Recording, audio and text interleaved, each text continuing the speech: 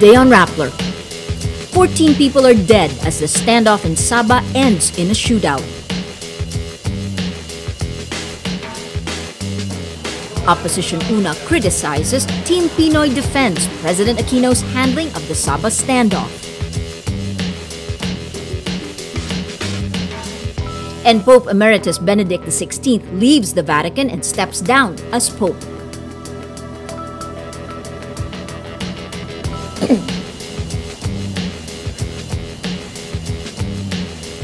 Hello, I'm Maria Ressa.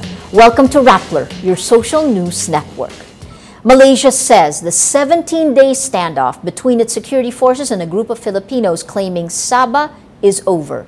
At a press conference Friday, Sabah Police Chief Dato Hamza Taib says 12, quote, Sulu raiders and 2 Malaysian security forces are killed in the attack in Lahad Datu. Earlier, Malaysian Ambassador Datu Muhammad Zamri Qasim tells Philippine Foreign Affairs Secretary Albert Del Rosario only 3 were killed, 1 civilian and 2 Malaysian policemen. Qasim says 10 followers of Sulu Sultan Jamalul Kiram III also surrender. Raja Muda Kiram and around 180 followers sailed to Sabah on February 12 to pursue their claim on the island. The updated death toll reflects the earlier estimate of Sulu Sultanate spokesman Abraham Idjirani, who says Malaysian snipers fired first, killing 10 of the Sultan's men and injuring 4. But in a tweet, Malaysia's Home Affairs Minister Hishamuddin Hussein disputes the claim, saying the Kiram group started the gunfight. DFA spokesman Raul Hernandez says the Philippines issues a note verbal asking Malaysia for a full report about the assault. The Philippine government also asked Malaysia to allow its ship to dock in Lahad Datu so it can bring the wounded home. Our social media post of the day is from Rain Reformado from Facebook. She says in Filipino, claiming Sabah will not be easy, especially because the Philippines lacks military power. This should be done through diplomacy. It will not happen overnight. Members of the administration coalition Team Pinoy believe the Sabah standoff does not reflect on President Benigno Aquino's leadership. On the sidelines of a coalition sortie in Candaba town in Pampanga, Bets see the conflict as the fault of self-proclaimed Sulu Sultan Jamalul Kiram and not Aquino's. They say Kiram should have heeded the president's call to withdraw their forces from Sabah. Senatorial Bet Ramon Magsaysay Jr. says if there's a firefight, that is Mr. Kiram's problem. Kiram complains about Aquino's lack of assistance in the Sabah standoff. He says Aquino sides with the Malaysians over the Filipinos. Administration vet Senator Coco Pimentel agrees the government should serve its people but defends the president on his decision to ask Karim to leave Sabah. Let us incorporate in the teaching of Philippine history the teaching of the legal as well as historical basis of the Sabah claim. So let us assure the heirs of the Sultan of Sulu that this particular claim will not be forgotten by the Filipino people by teaching the historical basis. This is aside from the diplomatic work that is needed. Team Pinoy campaign manager Senator Franklin Drilon says the president is pursuing efforts to peacefully end the situation. If their purpose is only to surface their claims, I think they have achieved this purpose, and therefore it's about time for them to come home and remove their followers from harm's way. Senatorial candidates of the United Nationalist Alliance, or UNA, says the Aquino administration could have avoided violence in Sabah. Senator Gregorio Onasan says President Aquino sent the Kiram group mixed signals when he asked Kiram's group to stand down, but also reminded them of possible violations of the Constitution. Onasan says it's like being made to choose between the devil and the deep blue sea. You go home, but we'll file charges against you. In a press statement, former Senator Richard Gordon calls the administration's response, quote, severely woeful, anti-Filipino, and subservient to Malaysia. Confident of his popularity in Pampanga, President Aquino criticizes the past administration in a rally in San Fernando town as he campaigned for his senatorial candidates. Natasha Gutierrez files this video blog. Arroyo country, more like Aquino country. This is the belief of Team Pinoy, the coalition of President Benigno Aquino III, as it visits Pampanga, the home province of former President Gloria Macapagal Arroyo. it makes sense. While Arroyo is the representative of Pampanga's 2nd District, the province overwhelmingly voted for Aquino in the 2010 presidential race, garnering 36.5% of the votes cast here. Perhaps because of it, Aquino and his bets are unafraid to slam Arroyo, something the opposition United Nationalist Alliance chose not to do in their last visit here. This is what they had to say. Nagtataka nga po ako minsan, mga nagsasabi kasi baluarte na raw na isang makapangyarihan, pamilyang Pampanga. Ayon nga sa mga nasasagap natin, kung ano raw ang higit kanila, asaan na raw ang pagsunod na mga Kapampangan dito.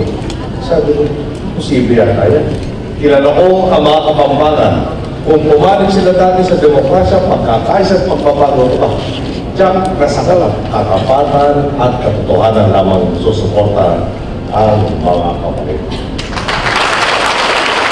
Ko dito sa Pampanga, at least as good as, if not better than 2010. Kasi sa 2010, pumasok ako dito sa Pampanga. I was number 12. Kaya ganun ako kasaya bumalik dito sa Pampanga at magpakilala ulit sa aking mga kababayan dito dahil naniniwala ako kasama namin ang Pampanga sa daang matuwid.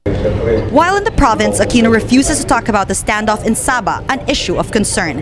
In a further sign of unity, campaign manager Franklin Drilon says the coalition will take a common stance and back the president in his decisions regarding the conflict. Betts believe the situation in Sabah does not reflect badly on Aquino. The president had nothing to do with all of a sudden Filipinos being there in Sabah. Basta we will the foreign policy and matters like this should be under the leadership of the president. So we will support whatever is his solution, whatever is his decision. But at reality po yun, sometimes there are things beyond our control. Pampanga has 1.2 million voters in the province. Team Pinoy remains confident of its chances here, and rightfully so, if the reception of the people and the 2010 results are of any indication. Natasha Gutierrez, Rappler, Pampanga. For the opposition, it helps to have friends not just in high, but in local places as well. While UNA only has a few candidates in Cavite, which has 1.6 million voters. It counts personal allies and friends from other parties as key players in its ground war. Senator Gringo Onasan enjoys the support of 7th District Representative Jesus Crispin Remulla of the Nationalista Party. Onasan says, quote, "We are crossing party lines because, first of all, there's no political party system in our country." Zambales Representative Mitos Magsaysay echoes Onasan. She says, quote, "Leaders will not support you based on party lines, but they will support you because they are your personal friend." Magsaysay says this is why Team Pinoy cannot ensure a straight 12-0 for its slate, because in Cavite and other provinces, many leaders were once allies of UNA members in past administrations. On the first day of Women's Month, Rappler's editor-at-large Marites Vitug talks about the growing role of women in politics and business. Here's her video blog. South Korea now has a woman president, a first for this East Asian country. South Korea joins the Philippines, India, Bangladesh, Sri Lanka, Pakistan, Indonesia, and Thailand, Asian countries which have had female heads of state. This month of March, as we celebrate women, we have reason to rejoice. In our country, women who aspire for high office both in government and corporations encounter few obstacles. In 2012, the World Economic Forum ranked the Philippines among the top 10 in terms of women legislators, senior officials and managers, and number of years with a female head of state. We're also among those with the highest percentage of women in boardrooms. To all these women, it is not much to ask to give back to the community, mentor our successor generation, create opportunities for growth for other women. This is the best gift you can give the nation. This is Marites Vitug for Vitug Vlogs. Pope Emeritus Benedict XVI leaves the Vatican for the last time as Pope on Thursday, riding a white helicopter for the papal summer residence of Castel Gandolfo near Rome. He officially resigned as Pope at 8 p.m. Benedict thanks his supporters and promises to work for the common good. He says, "You know that this day is different for me than the preceding ones. I am no longer the Supreme Pontiff of the Catholic Church." He also posts his last tweet saying, "Thank you for your love and support. May you always experience the joy that comes from putting Christ at the center of your lives." Earlier on Thursday, Benedict met 144 cardinals to bid them farewell and to vow obedience to the next pope. In a few days, the cardinals will hold the conclave to elect Benedict's successor. I have taken this step in... Well, let's now look at Rappler's Wrap for today, a list of the 10 most important events around the world you shouldn't miss. At number 4, a World Health Organization report says the trauma caused by radioactive emissions of the Fukushima Daiichi power plant 2 years ago is worse than the actual threat of human diseases. The report says the risk of contracting certain cancer types was small, but the psychological effects of the disaster, fear, anxiety, and depression can be worse because radiation is invisible. The Fukushima disaster was prompted by an 8.9 magnitude earthquake that generated a tsunami of historic proportions on March 11, 2011. At number 8, the American soldier accused of leaking secret documents to WikiLeaks pleads guilty to 10 of 22 charges against him. But Private First Class Bradley Manning denies the most serious charge, aiding the enemy, which carries a potential life sentence. Manning says he divulged documents to WikiLeaks to spark public debate about U.S. military action. He's accused of sending out thousands of battlefield reports from Afghanistan and Iraq while he was based in Baghdad. If found guilty, he faces 20 years in prison. At number 9, the medieval king Richard the Lionheart, known for his courage as a military leader, was not killed by a poisoned arrow. Forensic experts did not find poisonous metals in their analysis of the king's mummified heart.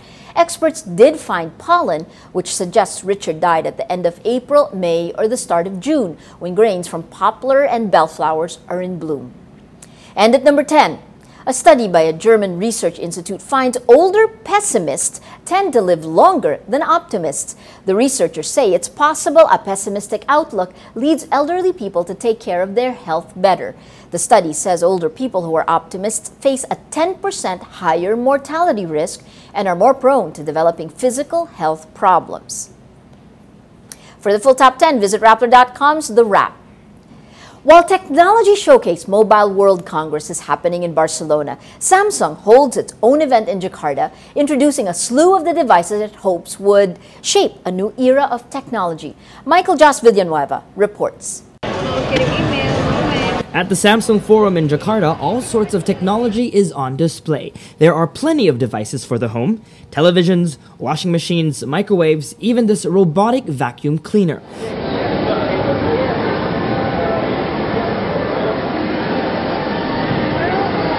But the centerpiece is this massive 85-inch 4K ultra-high-def television. The TV is built into an easel-like stand, reminiscent of a large painting at a gallery. You can't walk into a store and buy one of these. It's only available by special order for an also massive price tag, 1.6 million pesos or $40,000. Not as big, but equally impressive is this 55-inch multi-view 3D HD TV that allows a group of people to watch up to 4 programs at the same time on one TV set. You'll need these special 3D glasses with built-in earphones. Your program of choice is the press of a button away. This TV will be available in the Philippines this August for 750,000 pesos, or around $18,000. Still a bit pricey, but just imagine you'll never have to fight over the remote again. Also grabbing our attention is this 45mm prime lens. Made specifically for Samsung's NX300 mirrorless camera, this lens allows you to take 3-dimensional photos and video. You'll no longer need expensive equipment to shoot your own 3D movie. And for normal use, you can also switch back to 2D mode with a flick of a switch. Finally, we got our hands on this 8-inch tablet, the Galaxy Note 8. Not available till the second quarter of 2013, this iPad mini competitor stands out because of its ability to take phone calls, its optional expandable memory, and its accompanying S Pen, perfect for drawing or taking notes.